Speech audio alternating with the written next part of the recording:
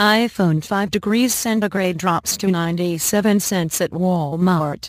The mega retailer appears to be making way for the rumored iPhone 6 by getting rid of old stock at cut-rate prices.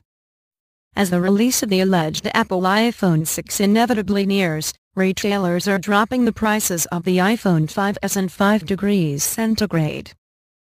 A Walmart spokesperson told CNET that starting Thursday at 9 a.m. local times, the retailer is dropping the price of the iPhone 5s to $79 and the iPhone 5 degrees centigrade to a mere 97 cents. The iPhone 5s was previously $99 and the 5 degrees centigrade was $29. These new prices apply to all available colors of the smartphones and can only be used with a 2-year contract on AT&T, Verizon, Sprint or US Cellular.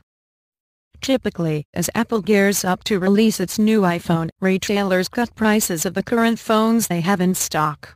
Weeks before the iPhone 5s and 5 degrees centigrade debuted last September, the price of the iPhone 5 plunged at retailers like Walmart, Best Buy, and Target. The lowered cost of the iPhone 5s and 5 degrees centigrade isn't the only indication that the alleged iPhone 6 is forthcoming.